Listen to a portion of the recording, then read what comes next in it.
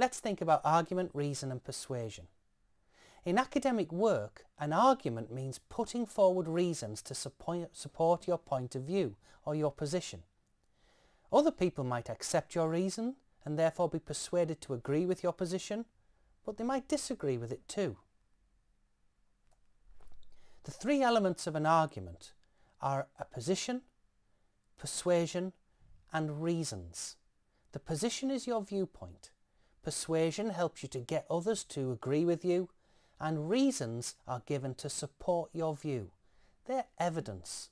So if you're writing an essay, let's say on Shakespeare, you might give some quotations from the play to support what you're saying, and they're very important when people are trying to work out whether they understand and agree with your argument. Persuasion is when authors try and persuade us to agree with their viewpoint because they genuinely believe in it themselves. At other times they might have a particular bias or a hidden motive or a vested interest in a topic which colours their argument, and being able to find that out is really important. So, either on purpose or unintentionally, authors may present arguments which reflect their own biases, their own intentions. This doesn't mean that their arguments aren't valid, but it's important that you know what their position is so that you can judge the influences on their argument. If we isolate key information in a passage, that can really help us to identify someone's argument. Let's read the passage on the next slide now. See if you can identify the main argument in it. A fast food cafe has become notorious in the west of Ireland. The Dusty Burger Bar in the centre of Galway's retail area has been sued by 30 different customers over a 3-month period who claim that they have suffered food poisoning as a result of eating there. A local songwriter has even written a comedy song about it called What's That in Me Burger? Other customers have posted pictures of their food on Twitter and YouTube. Health and safety officials have warned the owner of the cafe to improve hygiene standards by the end of June. Otherwise, the Dusty Burger Bar will have to be closed down. Can you see that some parts of that story don't contribute to the overall argument, even though they add some interesting extra information about it? The information that doesn't really contribute and is extra has been written in green on the next slide.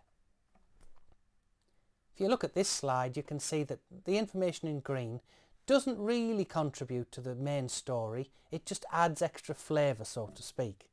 So a fast food cafe has become notorious in the west of Ireland, and the local songwriter with his song What's That in Me Burger, that's all extra information meant to make the story more interesting, but it's not really vital.